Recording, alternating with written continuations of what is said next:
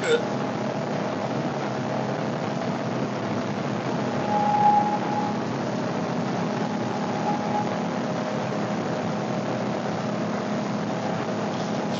everybody, if you're just joining us, we are now in the Chesapeake Bay. We are out here, we are cruising up to the Ever Forward, which is currently running around here in the Chesapeake Bay. We're going to be doing another report for you. This is so cool.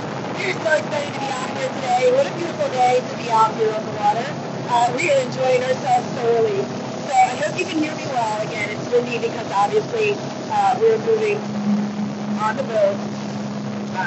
Moving up to the location where the Ever Forward sits at this point. We came to you from the shore yesterday. Today we're coming to you from the boat view.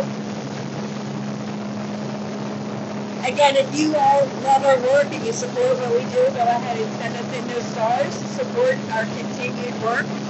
Everything that you guys do to support our reports goes right back into the next report. You saw everything that we were doing yesterday. All of those activities are made possible. All of the reports are made possible by your continued support, and we appreciate you greatly. It's just hard to imagine the scope and the size of the ship. You just don't realize how big it is. 21.8 feet right now. Right now, the captain is telling us that the depth finder is showing a range of 21.8 feet right here. So if you can imagine that giant ship stuck in about 20 feet of water.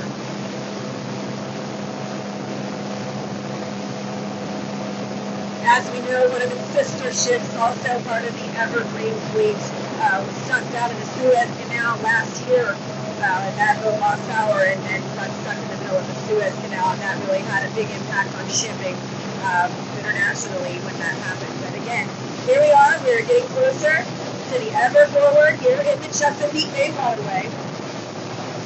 So we're coming up into the shipping channel, and the boat has run around just on the edge of the shipping channel.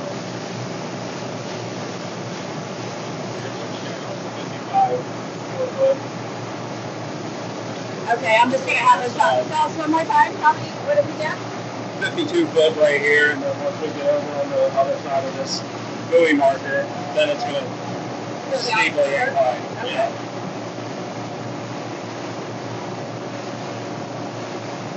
So that's the channel. Those two. Okay, so we're in the channel now.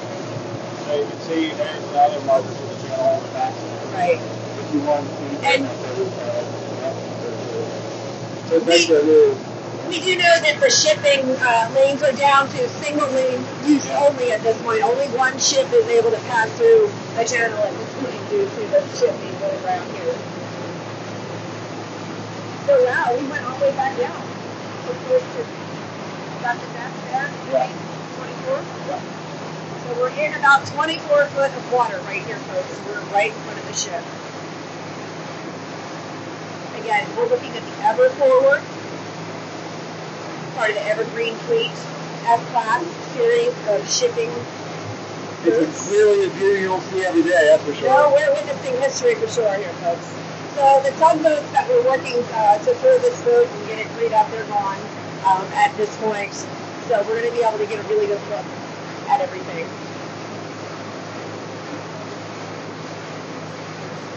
You can see where we are. That's Right.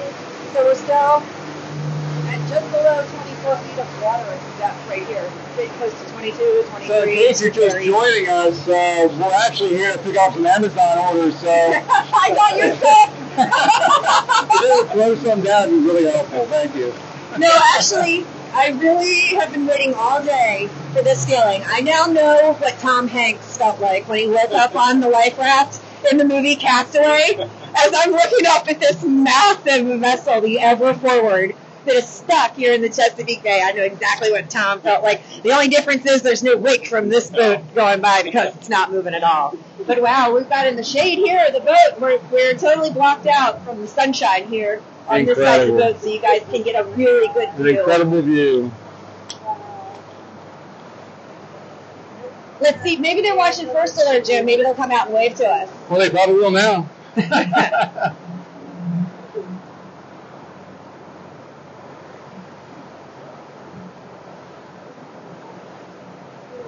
just for my fishing guys, we're not marking fish right now. Yeah, that's important. We want to make sure that the fishermen aren't getting upset. Well, it's definitely a view you don't see on television, that's for sure, right? It's just unbelievable. It is. You really cannot appreciate the magnitude of the size of this ship until you're looking at it from right here and looking at those containers. Some of them stacked up, 5, 6, 7 containers high. Imagine being out at sea in rough waters next to something like that.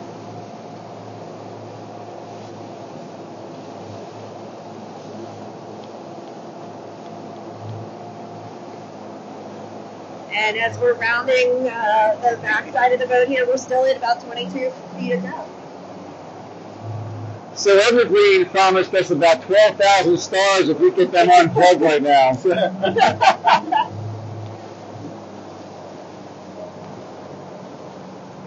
Yeah, that gives you a good idea of how many you're stacked right there. Wow, we have more on this side. Yeah, this is amazing. I mean, from this point of view, it's amazing. And of course, for those of you who are just joining us, we're looking at the Ever Forward.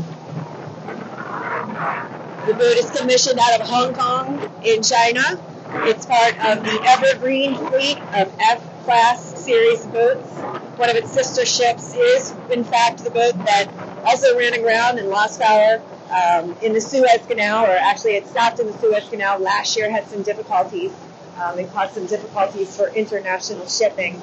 But again, you can't help but wonder how many people are waiting on orders that are up there in those containers right now. We haven't seen any of the crew come out just yet, but they might not want to come out and wave to us. Sorry for the shaky camera, folks. I'm trying to hold on and shoot at the same time, so it's all good. Well, I think our captain's doing a fabulous job of giving us the 3-hour tour, so. and Ginger's doing pretty good herself. I mean, that's not bad. We have to put up with this poor guy. We got Marianne up front. Yes, I'm Gilligan.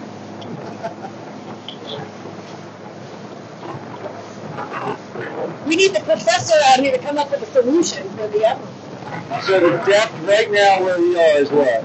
This is 28 on this side. Wow, 28 feet. Okay, 28. 21 on the other side. 35 in the back and 21 on the other side. That's crazy. So they just quite didn't make the turn.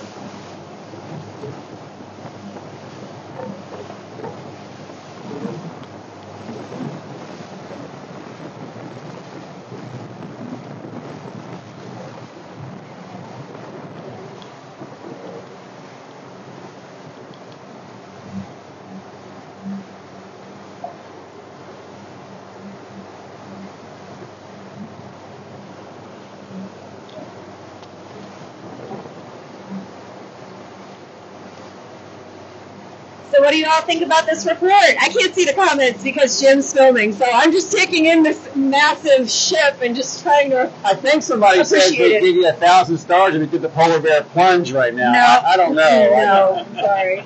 No, I'm not going to do it. 45 degree water.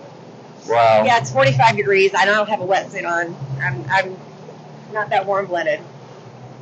Yeah, folks are saying that's not going anywhere fast. And they are correct. It is stuck. Well, they may have to eventually change the name, unfortunately. Why don't you all write in the comments what you think the new name should be for this boat once they get it out of here. So we are going to be doing another report here in just a few minutes. We're going to stop and we're going to do a report. We're going to talk about the update from the Coast Guard, everything that we know so far, the latest update from them. And then again, we've spoken with the Coast Guard today as well as the Maryland Port Authority. And we are expecting another update from the Coast Guard sometime late today. They said that they were working on some new information about this situation. And we want to go ahead and report that to you as soon as we get it. So right now we're signing off from the middle of the Chesapeake Bay. We're here next to the Ever Forward by the Evergreen Company. Again, the ship hails out of Hong Kong, and it is stuck currently in the middle of the Chesapeake Bay shipping lane. So we're down to just one single lane. It's kind of like the Bay Bridge at one point when you have single traffic and you're trying to get home on a Sunday, and you just can't go both ways. You can only go one way in the morning. So that's what we've got going on here, because only one ship can come through this channel at a time at this point. So again, the tugboats have left for this time, and we're awaiting an update on what is going to happen next. The last update we had from the Coast Guard said that they were taking bids from a company. Jim, I don't know if you wanted to add a little bit more. Yeah, they said they were trying to put out some bids to see whoever can get this thing fixed. That's never a good sign. So this, seems like it's going to be stuck for a while. Looks like a lot of building materials up there. I'm looking on the containers, and I see a lot of bamboo flooring. So if you are remodeling your house or you're waiting to move into a new home, you're not getting that bamboo flooring for a while until they figure out how to unload these. So what we know when we check the ship's manifest is that it did contain a lot of building materials as it came in and out of the port in New York. So we're going to slow down here and do another report for you with the update from the Coast Guard. But thank you, everybody, for joining us. I want to give a shout out to our captain who's been taking us on this journey today. One more time, sir, your name? Chuck Jones with SaltySirenFishing.com. You're awesome. How do they call you? How do they get a hold of you real quick? The best way is either through our Facebook, Instagram, or our website. Awesome. Yep. Awesome. Very good. Well, thank you so much for your help. It was awesome. All right, guys, we're going to sign off from here. We appreciate your support as always. This is something you don't see every day, so we do appreciate this fine captain bringing us out here and letting us try to interview the boat, but it just wouldn't talk back to us, so it's all good. So coming to you from the entrance of the Chesapeake Bay, I'm Jim Goetz. And I like Basta. She's like captivated by this ship. All right, guys, we'll talk to you in a bit.